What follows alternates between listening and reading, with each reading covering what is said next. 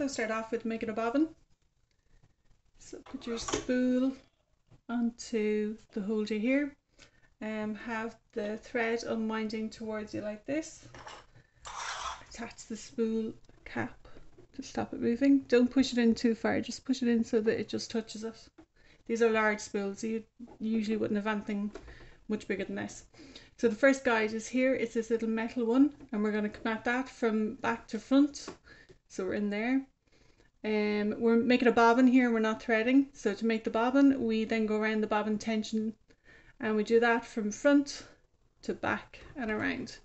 And to go into there, I've gone through this little part in here, not the bottom down here. There's no tension down there. There's two springs here, and I've got to go in through there. That's the only way I can have tension. Then pick up your bobbin.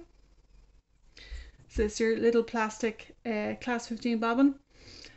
Then thread your bobbin into this hole. So there's a little hole here.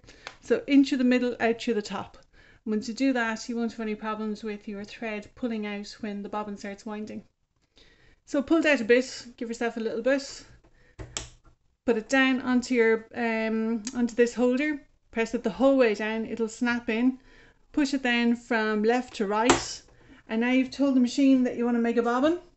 So I'm just getting ready there to hold my foot just over the pedal. So I'm holding this thread the whole time. So this is held, if I pull it, more thread will come out, but I'm holding it just so it doesn't get tangled up between everything else. I'm going to lightly press on the pedal and start it off. There we go. So you get a little bit started. I'm still holding the thread, okay, so it hasn't all knotted up.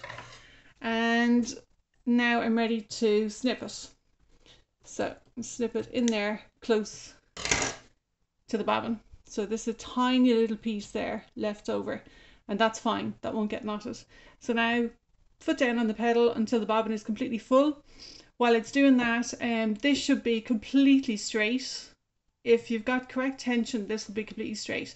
If this is falling down, this is the first thread here, if that's falling down, something is wrong and you're not getting tension from your bobbin tension.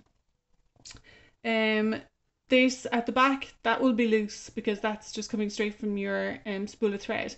If that's very tight, there's a chance that you've pushed this in too far and the spool of thread can't go around, is not moving. So this needs to be able to move freely.